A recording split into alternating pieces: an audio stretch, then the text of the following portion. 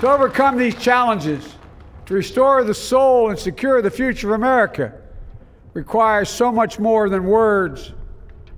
It requires the most elusive of all things in a democracy: unity. Unity. Today, on this January day, my whole soul is in this: bringing America together, uniting our people, uniting our nation. And I ask every American to join me in this cause.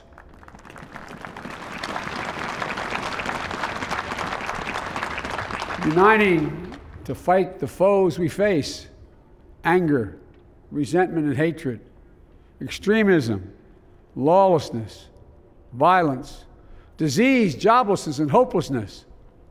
With unity, we can do great things, important things. I know speaking of unity can sound to some like a foolish fantasy these days.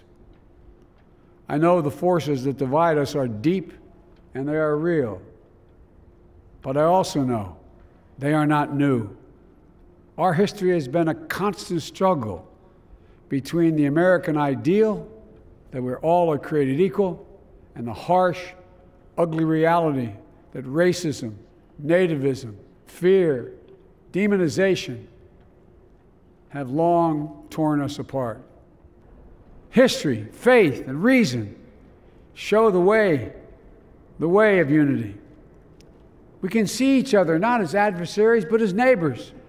We can treat each other with dignity and respect. We can join forces, stop the shouting, and lower the temperature. For without unity, there is no peace, only bitterness and fury.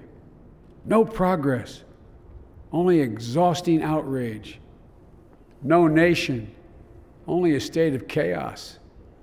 This is our historic moment of crisis and challenge, and unity is the path forward. And we must meet this moment as the United States of America.